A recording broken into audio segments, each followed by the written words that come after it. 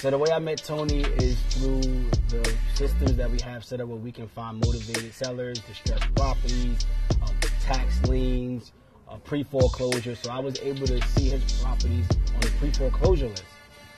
So I reached out to him, sent him a text message and a phone call, and I let him know that I was interested in buying his house and wanted to see if he had any motivation to sell. I do remember the conversation. It was a text message, and then you responded back to me and said, yeah, I'm willing to sell all my properties. Yeah. Because I reached out to you for one property. I want to get rid of them.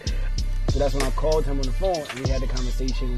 I introduced myself, and I asked, can we meet up so that we can meet face to face so I can show you that I'm a real person, because that's the thing. You get a lot of people that do this and you don't know who's real. The solution is, how could I help you? How could I not make this a problem for you?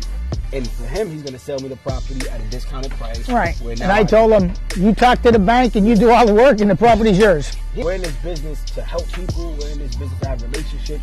Real estate is just a product or service. That's what I want to put out there for everyone that's going to be tuning in, to understand that relationships are going to last beyond the actual property, whether because you may sell it, you may not. Ultimately, it was a win-win situation for both of us, and I want everybody to understand that if you do business the right way and you follow the steps the right way, you can be successful in this business long term.